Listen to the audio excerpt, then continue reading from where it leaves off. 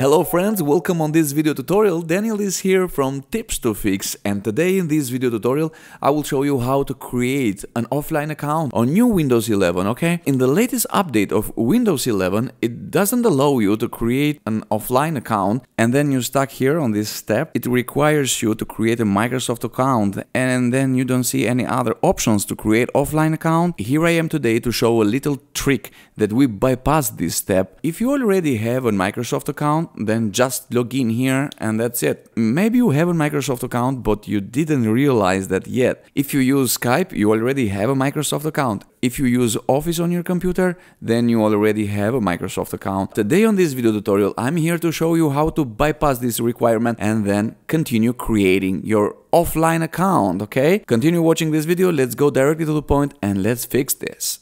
So as you see, it's requiring to log in on your Microsoft account. So what we gotta do now, if you are on your laptop, you have to hold on Fn here and shift together and also press here F10. And now if you are on our PC, you only have to keep shift and F10, okay?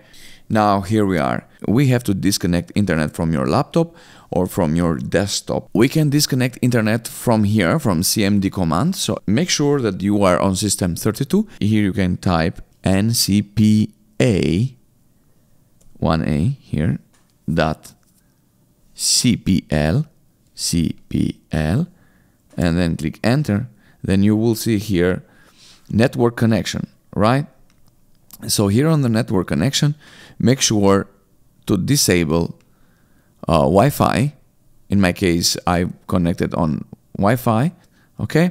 So next command, it will be oobi / bypass nrio. Look, bypass nrio. With this command, we are able to create offline account, right? Here the slash, I typed wrong. You have to type this kind of slash, okay? Not the other one because it's not working. Then click enter. So you see the computer, it's restart directly, okay? And then you will see that your laptop will restart immediately. So let's see now. Let's wait a little bit. Okay, here it is.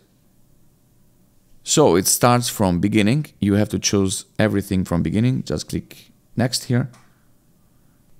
We are ready to click yes. I have to skip my second keyboard. I don't need that. You can click I don't have internet. And then you will see here continue with limited setup. Okay, this is the option that we wanted. This is what I was talking about. Here it is. Click there. And then you will see here. So now enter your name, okay? Call it like this. And then you just enter the password. I will keep it without any password.